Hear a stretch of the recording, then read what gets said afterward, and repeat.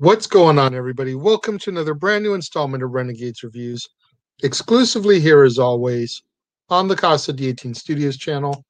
I, of course, am your host, the Renegade JJ Williams, and today we're going to keep on going through the silver age of the Walt Disney Animation Studios and wrap up the 50s with the classic 1959 film, Sleeping Beauty, featuring the vocal talents of Mary Costa, Eleanor Audley, Verna Felton, Barbara Jo Allen, Barbara Luddy, and Bill Shirley. What's going on, everybody? Thank you for joining me here once again for another brand new installment of Renegades Reviews. And as I said during the introduction, we're going to wrap up the 1950s. We're about halfway through the Silver Age of the Walt Disney Animation Studios filmography, and we're going to discuss the last princess film until The Little Mermaid, 1959's Sleeping Beauty. Let's get right into this here, shall we? Our film opens and King Stephen and Queen Lee welcome their very first child, a daughter that they name Aurora. After many childless years, a holiday is proclaimed so that all can pay homage to the brand new princess. And at her christening, Aurora is betrothed to Prince Philip, son of King Hubert, in order to help unite their kingdoms. Soon, the royal herald announces the arrival of the three good fairies, Flora, Fauna, and Merryweather. The three fairies are allowed to bless Aurora with one gift each, no more, no less. So Flora blesses her with the gift of beauty, while Fauna blesses her with the gift of song. But before Merryweather can bestow her gift on the child, Maleficent, an evil witch who is furious about not being invited to the christening, crashes the party and places a curse upon the child out of retaliation. Maleficent proclaims that before the sun set on her 16th birthday, she will prick her finger on a spinning wheel and die. Maleficent leaves after placing her curse upon the child, with Merryweather still having her gift to bless upon the child. So she uses her gift to weaken Maleficent's curse, stating that instead of death, she will instead fall into a deep sleep until true love's kiss breaks the spell. Worried still about Maleficent's curse, King Stephen orders that all the spinning wheels in the kingdom be destroyed. The fairies know that Maleficent will not rest until she succeeds in her plan, so they convince King Stephen and Queen Lee to allow Aurora to live with them in a cottage hidden in the forest until her 16th birthday. During this time, Aurora is renamed as Briar Rose and grows into a beautiful young woman. She has no idea that her guardians are fairies, since they have lived the past 16 years disguised as peasants.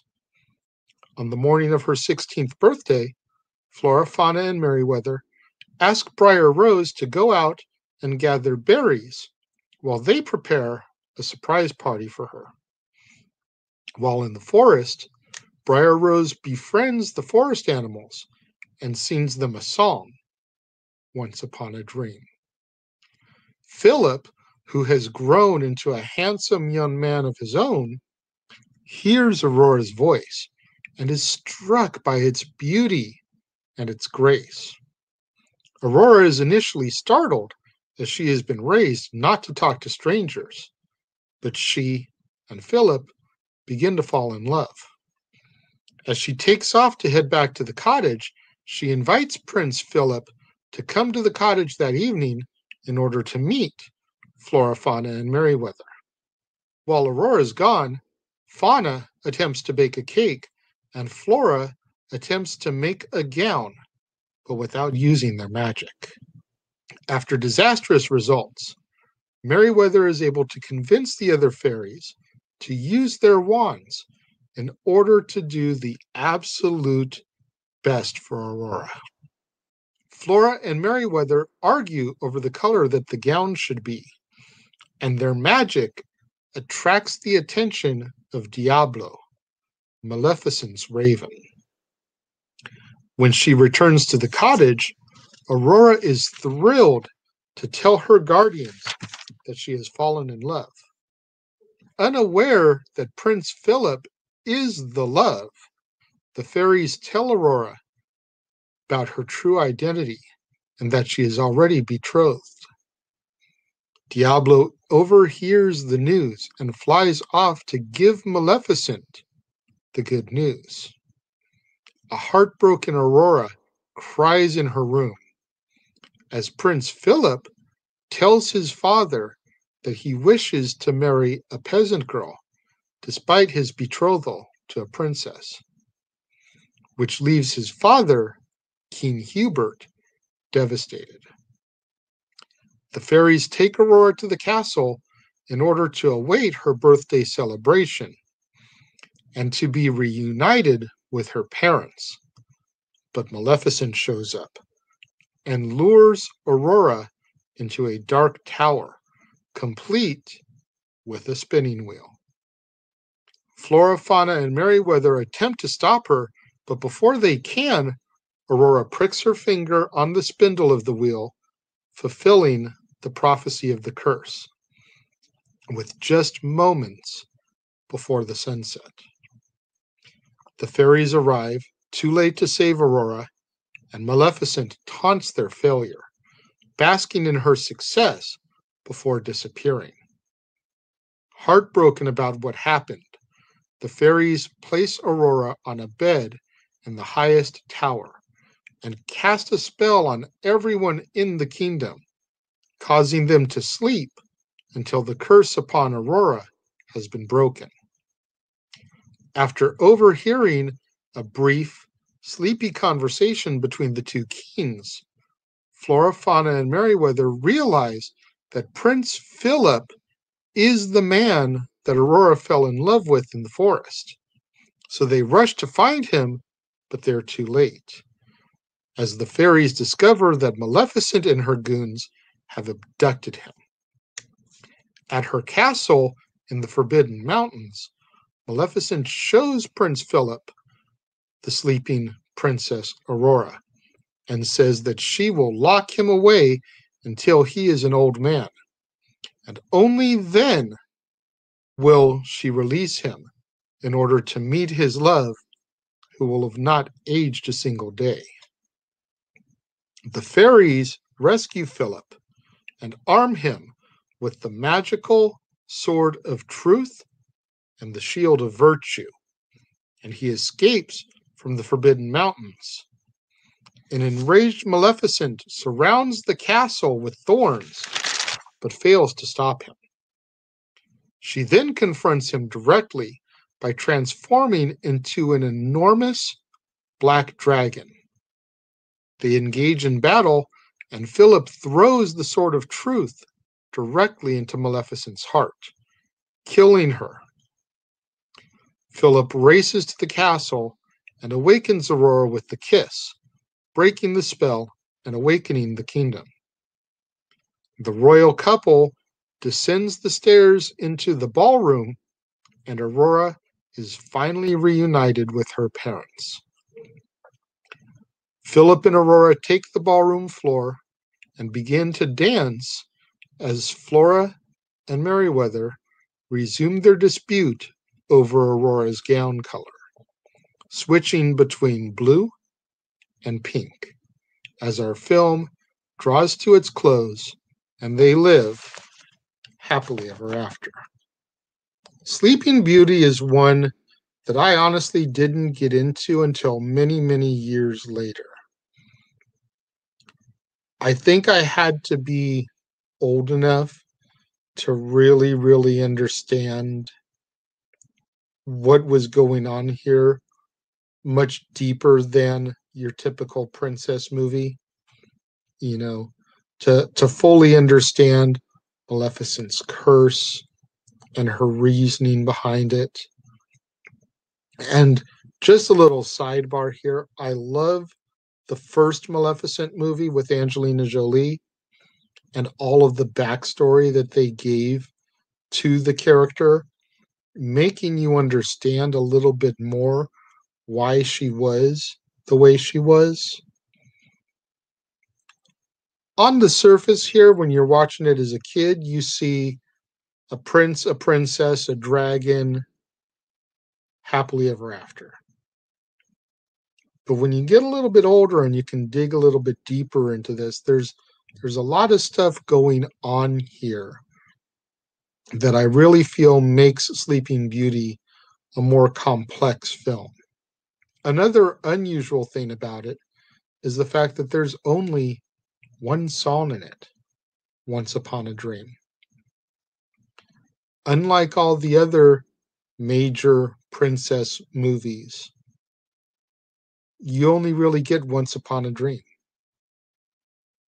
Okay, there's also the song, I want to say it's called Scrumps, where the two kings are drinking and getting plastered.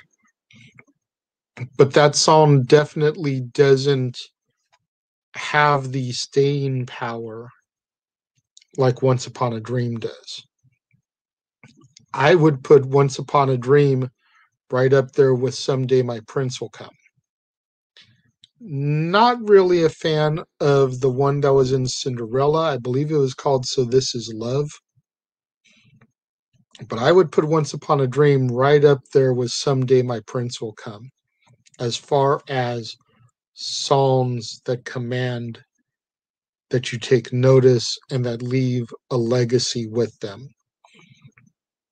I mean, it's such a great song, you know. I know you. I walked with you once upon a dream. Even though we've never met before, I feel like I already know you. And it's just such a great tune. Of course, in recent years, much like we discussed with Snow White, there's been some controversy over the kiss that wakes her up, the fact that it was a non-consensual kiss. But again, just like we said in Snow White, she's asleep. The only way the curse can be broken is with love's first kiss. Sometimes you've just got to throw that stuff out the window, because otherwise she's essentially dead without being dead, and will never have the curse upon herself or the kingdom broken. Because you got to figure, everybody in the kingdom is asleep until she's awoken. So yeah, maybe she can't consent to the kiss, but all those other people are suffering at the same time. So sometimes you just got to throw that stuff out the window. When it comes to my rating for this film, I'm going to go ahead and give Sleeping Beauty 4 out of 5 stars. It's definitely up there for the princess films for me. I prefer it over Cinderella. I prefer it over Snow White. We'll get to The Little Mermaid before we're done this month in the movies, but then all the other princess films will come along next year. So out of the ones that I've done so far, I definitely have to give Aurora and Sleeping Beauty the highest marks. Make sure you guys get out there on the social media. Get those hashtags trending for me. Hashtag Casa D18 Studios, hashtag Renegades Reviews, hashtag Renegade Returns, and of course, the ever popular hashtag Shenanigans. We interrupt this episode of Renegades Reviews for an important announcement about merchandising. Merchandising? What's that? Merchandising. Come, I'll show you. Merchandising, merchandising, where the real money's made. Make sure you go over to teespring.com/stores/Jeff Meacham Network for all the t-shirts you see here from the West Coast professor, Jeff Meacham himself. You can get shirts for the Jeff Meacham Network, Talk Wrestling, as well as the red and gold Meachamania shirts. And while you're there, don't forget to get your shirts of the Casa D18 Studios Brotherhood, the Dads on Wrestling shirt, the Renegade J.J. Williams, Statboy Sports Bar, and the hashtag StatBoyApproved shirt. Make sure you go over to teespring.com/stores/Jeff Meacham Network and score your shirts today. Make sure you guys get out there. Do what that commercial just told you. Go to teespring.com/stores/Jeff Meacham Network for all the official merchandise of the Casa D18 Studios Brotherhood. Get you your Renegade J.J. Williams shirt, Dad's Not Always on Wrestling, Statboy Sports Bar, hashtag StatBoyApproved, hashtag Shenanigans. Get you your official merchandise of the Jeff Meacham Network, 3 different designs of the Jeff Meacham Network logo for you to choose from, along with Talk Wrestling, Meachamania, and so much more. Get out there, support us. While you're supporting, do what that ticker tells you to do. If you enjoy my content, send me a little donation to that PayPal. If you'd like to help me acquire a couple more movies to review, go to my link tree, purchase something off my Amazon movie wish list. Either way, I'll be eternally grateful for however you choose to show your support. Keep in mind, I'm not monetized at this point, so I'm not making money off my YouTube videos. The only way I can make money is if you guys, my fans, go out there and support me. So if you like my content, if you enjoy the hard work that I put in daily to make sure that there's something up every single day of the week for you guys to enjoy, go to that PayPal link. However much you feel comfortable sending, send me a donation. Or, like I said, go to that link tree link, get me something off my Amazon movie wish list, and when I open it on Renegade Recap, I'll give you a quick shout out, a live thank you. And then when I review it and work it into my themes, whatever I can fit it into, I'll give you another shout out. Make it a little bit more interactive for you guys. But get out there and support. Tomorrow, right back here on the Casa D18 Studios channel, make sure you tune in for another brand new episode of Renegades Reviews. When we enter the 60s of the silver age of the Walt Disney Animation Studios filmography, and we discuss from 1961, 101 Dalmatians, featuring the voice talents of Rod Taylor, Kate Bauer, Betty Lou Gerson, Ben Wright, Lisa Davis, J. Pat O'Malley, Thurl Ravenscroft, Barbara Luddy, and Paul Frees. You're not going to want to miss out tomorrow, right back here on the Casa D18 Studios channel, when I discuss 101 Dalmatians. To all my loyal viewers that have been tuning in during the premiere, leaving your comments over here, thank you very much. I greatly appreciate it. All my loyal fans, tune in later in the day, watching on demand, leaving your thoughts and comments down here. Thank you very much. I greatly appreciate it. I appreciate each and every one of you guys who tune in on a daily basis and check out my content. Thank you very much for watching, and I will see you guys next time.